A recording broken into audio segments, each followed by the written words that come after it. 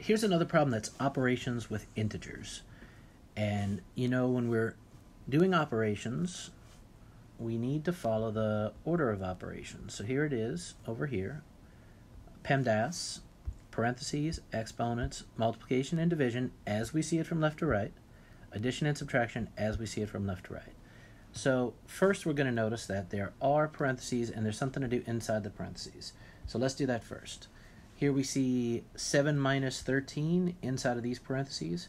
And at the same time, we're going to do negative 5 minus 7. So 7 minus 13 gives us a negative 6.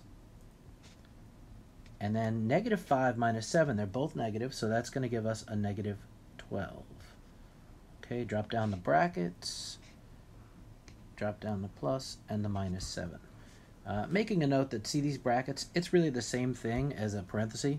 It's just showing you that if we already have parentheses in here, we're going to use a bracket outside. We don't want to use another set of parentheses. It can get confusing. So we finished what we needed to do inside the parentheses. Now let's look at the brackets. Okay, inside of these brackets, I see negative 6 minus a negative 12. What is minus a negative? That's right, it's a plus. So let me change this to a plus. I'll take a whole step to do it. Minus a negative is a plus. So we have negative 6. Instead of minus a negative 12, it's plus 12. Okay, here's my brackets. Drop down the plus, drop down the negative 7.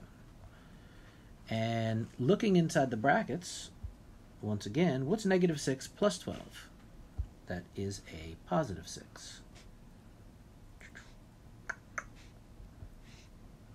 Okay, and now I'm down to one last operation.